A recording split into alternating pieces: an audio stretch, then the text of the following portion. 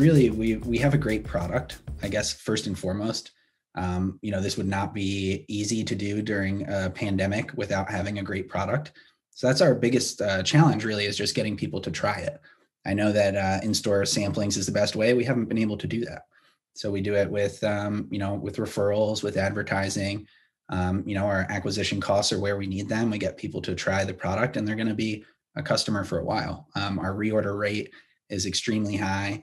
Almost 90% of people that try Good Stock would recommend Good Stock to a friend, which is, almost an unheard of number. So it is working for us. It's working very well. Actually, we're currently raising a Series A round, which we're very excited about. So we've outgrown our kitchen twice in the last year.